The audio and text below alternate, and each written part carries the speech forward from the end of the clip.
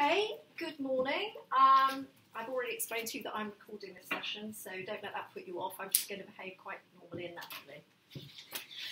This is interviewing and advising SGS2. So last week we had a short session where we were just looking really at the guide, but today is where you get a chance to put into practice what we've been teaching you.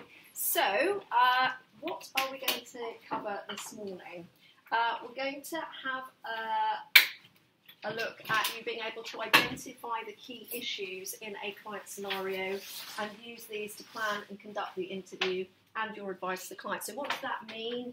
If you're playing the client, which some of you will be doing for the first part of the session, that'll give you some experience of, okay, right, this is the shape of how the client scenario is going to pan out and how that then fits in with when you're the solicitor giving advice. For you in the role of solicitor, you are going to be using the guide, following the guide to get details of the client's initial, the initial details, introducing the interview, and then getting the clients to provide a brief explanation of why they're coming to see you. Go through the overview, and obviously the overview is the most important part of then identifying the questions you're going to need to ask in tandem with having prepared the legal note to then be able to advise your client. So basically this whole SGS is an opportunity for you to use everything you're given to practice because the next opportunity you'll have in terms of actually doing this is the mock, although you will have other opportunities to practice. So, key thing is deciding which questions to ask in an interview by analysing the legal note as well. And I'll go through all the other resources that are available to you to help you prepare effectively for the actual mock and the assessment. And we'll just briefly at the beginning go over the guide again to identify what the key parts of the skill are and how they're going to be assessed. For the purposes of this morning, has everyone brought in their chapter? Have you got access to your chapter and the guide, the interviewing and advising guide? This, yeah? I've got a couple of laminate copies if you haven't, because it's really, really critical that you shouldn't be relying on this, you should know it. So my advice and the advice of the whole course is to make sure that you are completely on top of the guide, so that really in the actual mock and the assessment, you're just using this as an aid memoir. This is just a reminder to you of where you're going next in the interview. Because what you really need to be focusing in on is what the client's telling you, extracting the relevant information from that, and deciding what questions to ask and how you're going to advise them. I think that this is a really key test of being able to filter out all the unnecessary information and focus in on the key issues of the client. So what's the client's main objective? What have they told you about what the problems are, and how you then go on to ask some questions and then give them some advice. So, in terms of how this morning is going to pan out, I'm going to tell you about that in a minute. It's not complicated, but you just need to clearly understand how it works. But before I do that, I'm just going to run over some of the... no, I'm not going to do that. Yes, I am. Sorry, I am going to do that. This is all being recorded. Excellent. That will have to be edited out. Right, yes, so we'll just run over the key parts of the skill. I hate being recorded. I'll tell you, we'll go through role play A. So one of you will play the client, Robin Fletcher, and the other part of the pair will be the solicitor. That will be for the time limit of 20 minutes. I'll warn you after 15 minutes. I'll then give you an opportunity to just give each other some individual feedback, and then we'll feed back to the whole room. We'll have a chat about how it should all pan out. We'll then swap roles. So The person that played the solicitor then plays the client. The other scenario is called Sam Chaucer. And again, you'll have a little bit of time to do some feedback individually, and then we'll talk about how we should have addressed the questions and advice. This morning, Group 1 did pretty well. No pressure. They seem to enjoy it as well, which is good. Then we will I'll give you an actual briefing. There's a document to hand out just setting out how the mock assessment works, and then you can have an opportunity to ask any questions. Not many questions came up this morning. I think lots of people wanted to know the practicalities about when they needed to be at different places, so if anything crops up, obviously ask me, and if you've got any questions about the actual assessment. Okay. So I just wanted to have a brief look again at the guide, just so that you're aware of the basic structure and the notional marks that are attributed. I think I've already said last week that if you look at the demonstration interview, you can actually pretty much script what you're going to say in the introduction and the conclusion, so nice, easy marks. The only issue with the introduction is you must remember to advise the client about the costs of that interview. You don't go into detailed information about the costs at that point. You remember to recap your client's initial explanation of the problem.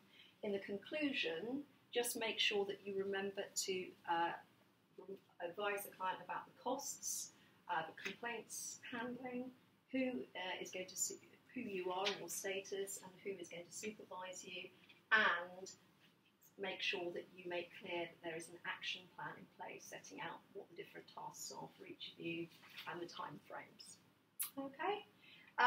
The key marks in this skill are obviously questioning and advising, so that's what we'll focus on in this session as well in terms of feedback and talking about how you can improve questions you ask. The key issue to do with this skill is, in reality, you would never be expected to advise a client within such a short time frame. So the test is, can you absorb a lot of information in a short space of time, filter out what you don't need, concentrate on what you do, pinpoint what questions you're going to ask, and then advise, all in a very short space of time. So it's not real, that is not what would happen in practice, but that is the test that we are setting you. So I hope you can sort of take on board that is the whole purpose of it, that the tight time frame is actually there for a reason and helps develop your skills. In terms of how you approach the questioning, so you need to focus on the client's concerns. When do you hear about the client's concerns? In terms of the way we structure the scenarios, when do you get to hear about the client's main concerns? At the end of the overview, they will always say, and my concerns are, or I've got 3 concerns. Will they always say it, or do you have to go? No, they will always tell you. So don't interrupt too soon. If they don't start questioning, because they will have. If you haven't heard the concerns, they haven't finished the overview. Okay. So you then need to use the notes you've made during the overview, and what we suggested you do there in terms of helping you decide which questions to ask, identify questions to ask. Split the page. You've got to be careful what you're writing down. As I think I said to you last time, we take the notes in at the end of the actual assessment. Some people have written hardly anything, and I'm thinking, what happened there? But then some people have written everything, way too much. So there is a happy medium there somewhere, identifying the key piece of information you need, and then pinpointing what questions you're going to need to ask. The difficulty is that as they don't tell you what the concerns are until the absolute end, you're not clear about what the critical pieces of that overview are, but you have to try and use your judgment, have a legal note in advance. So just try and do that. In terms of how you're going to ask questions, this is a real finesse. This is quite a sophisticated thing that we're asking you to do in terms of trying to ask your questions in an appropriate, thorough and systematic way.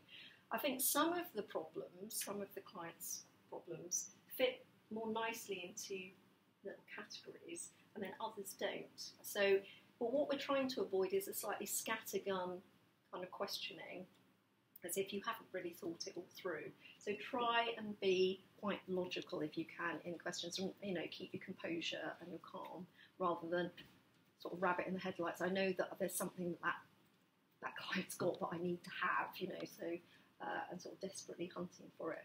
So yeah, try and have some sort of structure there. As I said last time, don't start to advise too early. Might be a good idea at the end of the questioning, as we've said before, to give yourself a little bit of time. Take a moment, say to the client, I just like to look at my notes so that I'm sure that I've got everything down before I start to advise you. Or another way, which is recommended in the chapter about questioning, is that you recap and check that you've got some of the factual details correct. Gives you a bit of buying time, gives you a bit of time to think. You're not going to be marked down in terms of your listening skills and the presentation if you do that. That is part of the advice in the chapter, just to make sure that you're absolutely clear about what the client wants advice on. In terms of the advice, yes, they want legal advice, but what's their objective? They're a person. They've got a business, or they've got a problem, a legal problem in terms of a relationship, or they need some advice in that context. So just be clear about what the objective is, because you could, when you tell them what their legal position is, you're giving them a sort of quite a clinical explanation of what the law says, but then you need to, the skill is advising in context. What's their main objective? What do they want to happen? What's going to be the best solution for their problem?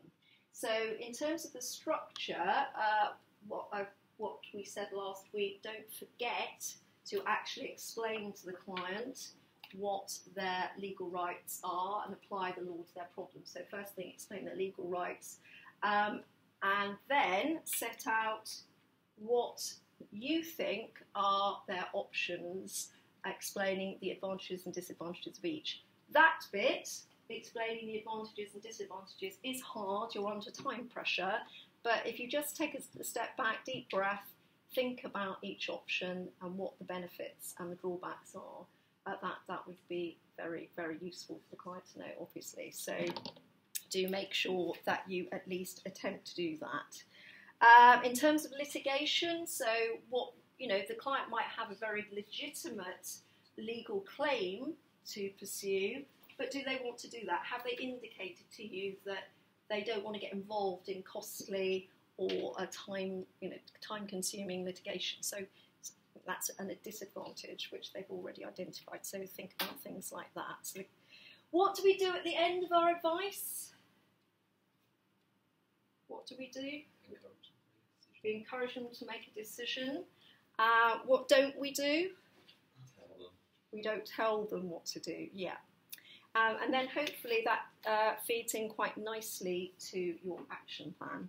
In terms of the options, the scenarios that we're going to deal with today aren't BLP scenarios. So if you do have a BLP scenario, it might not fall into the kinds of triple do come in that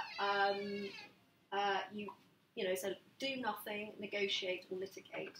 We're trying to move away from that. What you need to do in a BLP scenario might be considering what different commercial options are. You might want to focus in more detail about negotiation, what type of negotiation, how you're going to do that. So that doesn't sound like a very sort of legal solution, but that's what the client needs to be given a steer about in practice. The other thing to say about BLP scenarios is even though you're only supposed to rely on the legal note for your preparation, you're not expected to do any additional research, you are expected to have a working knowledge of your BLP course, the module. So you would be expected to extract information, not detailed information, not kind of assessment level information, but you would be expected to apply the knowledge that you have from BLP to the scenarios you're given. So do bear that in mind. Like, you know, what percentage you'd need to pass an ordinary resolution, that kind of thing. Yeah, that level of detail. In terms of PLP scenarios which you might get, there may be an option for some sort of litigation or a process that the client needs to go through.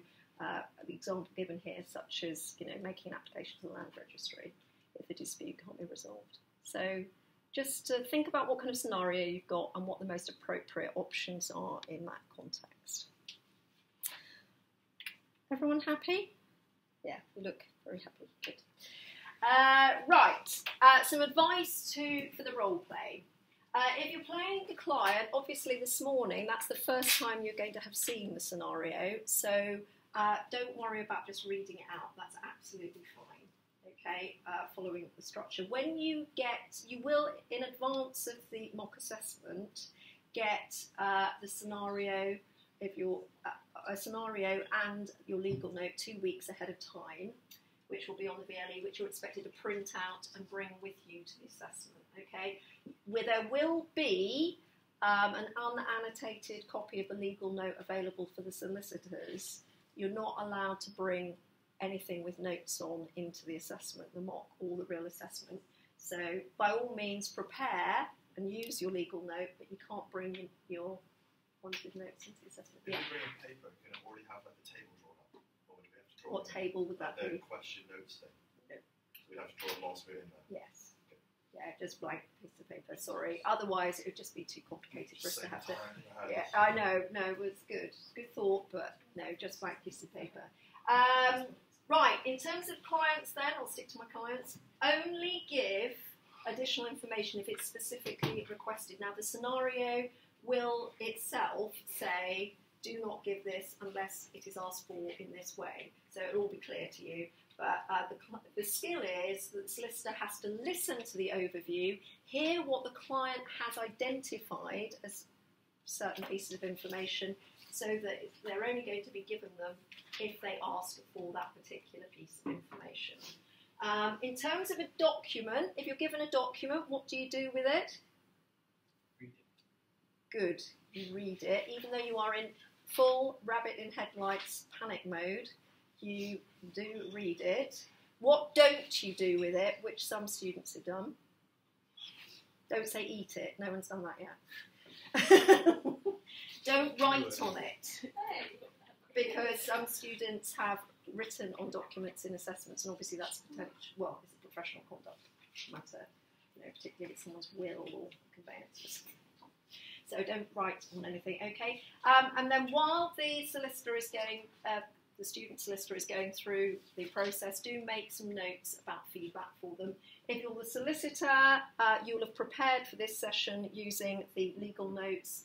So if you could make sure you've got those to hand and ready for your questioning and advising. Do use the guide, so if you can all get out a copy of the guide. I've got a spare couple of copies if you haven't got it with you.